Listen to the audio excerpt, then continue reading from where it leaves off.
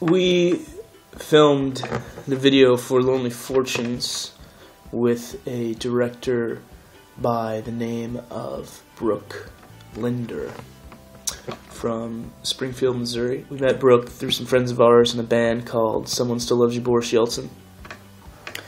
He had done a couple videos for them, which all of us thoroughly enjoyed. Called Brooke up and just kind of told him that we always wanted to shoot something at Tonka State Park. There's some castle ruins there that overlook the lake, so it makes for some interesting scenery. So it was Brooke's idea to shoot the video with super 8mm film.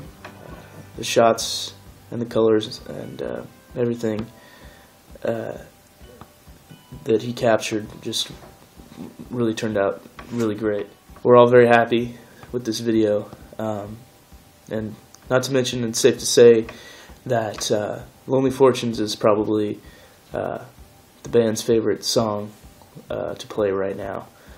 Hope you enjoy the video. We had a great time shooting it, and if you ever get a chance to visit Tonka State Park, please do, at the Lake of the Ozarks in southern Missouri. So enjoy.